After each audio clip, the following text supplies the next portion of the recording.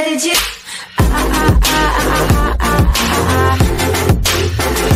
Anything you want. Can IBM's stellar-powered BWW make Ripple scratch its head? A few days ago the technology giant IBM announced to be preparing a project for cross-border payments dubbed Blockchain World Wire, BWW. The solution aims to revolutionize the finance sector by introducing a seamless protocol capable of reducing costs and transaction speeds to nearly a real-time matter. Oh, wait. Where have we heard that before? That's right.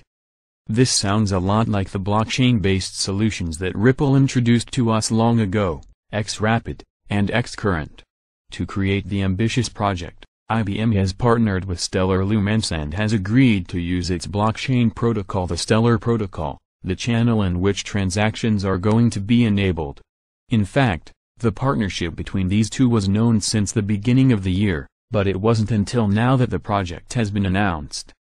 In light of the goals of the initiative, the Blockchain World Wire not only supposes a great competency to SWIFT, the global, and archaic, cross-border payment solution that is used right now, it also represents a considerable obstacle for Ripple's solutions to continue their path towards mass adoption.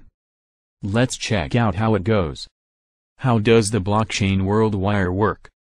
Blockchain World Wire will eliminate intermediary institutions that are normally required on transactions by introducing the groundbreaking figure of a stablecoin.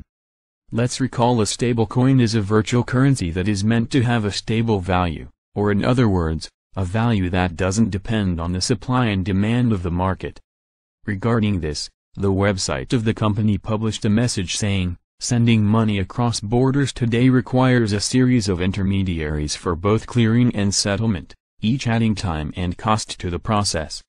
Like this, with the addition of a stablecoin in the process, IBM will collaborate to clear and settle payments with finality, and that will happen in near real time. The process that BWW will deploy can be divided into 3 steps. The first one being the agreement that the transacting entities will commit to by using a stablecoin as transactional bridge. This stablecoin can be either a central bank digital currency or any of the virtual currencies of the crypto sector. Like this, the digital asset utilized can make the transaction smoother and serves as an instruction that the involved financial institution can follow by using its own payment system, integrating it to the BWW through the use of a group of APIs.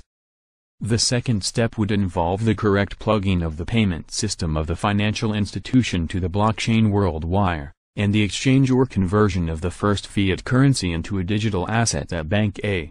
Then, it would appear the step number 3, which would be the transmission of the digital currency to another institution denominated Bank B. In this stage, the digital currency will be simultaneously converted into the second fiat currency, and this would be the finalization of the process. At the end of the transaction, the details of the operation are recorded onto an unchangeable blockchain, and like this, the transaction gets cleared.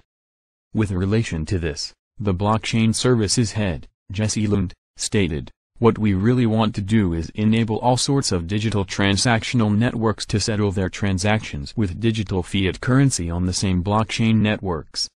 The project will be launched in the upcoming event Cybostat will be held in Sydney in the coming month. It worths to mention that SWIFT is organizing Cybos. Conclusion: the Blockchain World Wire undoubtedly represents a massive competition for both SWIFT and Ripple's solutions. It's an innovative payment system that has it all to become the next mass-adopted payment network, and to that, we need to add the enormous endorsement that represents IBM and the Stellar network.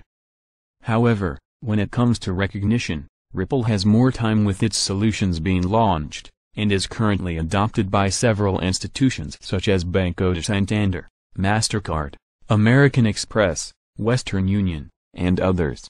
While BWW is only just under development. We all need to wait to see the final results, but surely Ripple needs to snap out of it and come out with a strategy if it doesn't want to lose the battle. Stay tuned.